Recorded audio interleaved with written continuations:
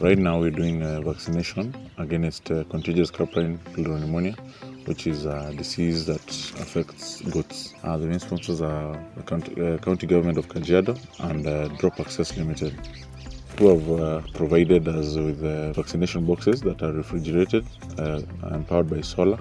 And it means it can be used anywhere within Kajiado County, even where there's no electricity.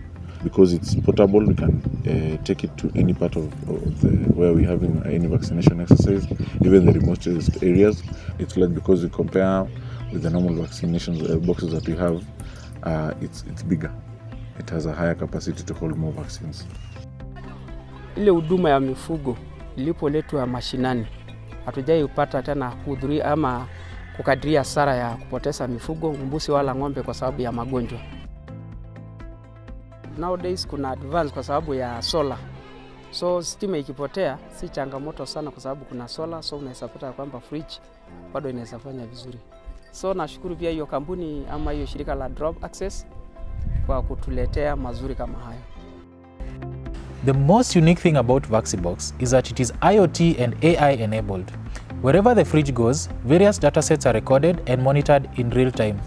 These include the interior temperature, the state of charge of the battery, and the stock inside the fridge. This data is accessed using the VaxiBox mobile application that helps the healthcare worker to monitor the vaccine storage conditions.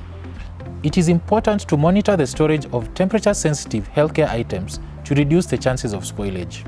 When the temperature goes too high or too low, vaccines can become non-viable. The solution also promotes vaccine traceability by tracking them from the collection point up to delivery.